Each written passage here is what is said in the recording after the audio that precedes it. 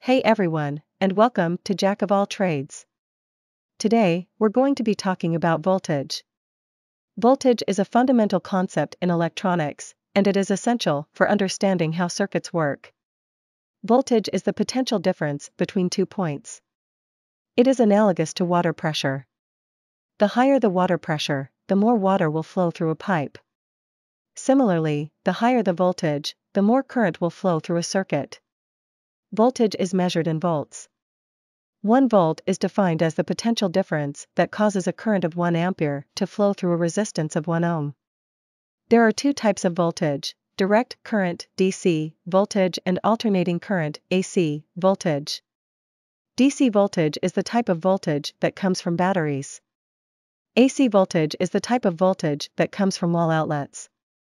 Voltage is used in a wide variety of applications, such as powering electronic devices, charging batteries, transmitting electricity over long distances, controlling motors and solenoids.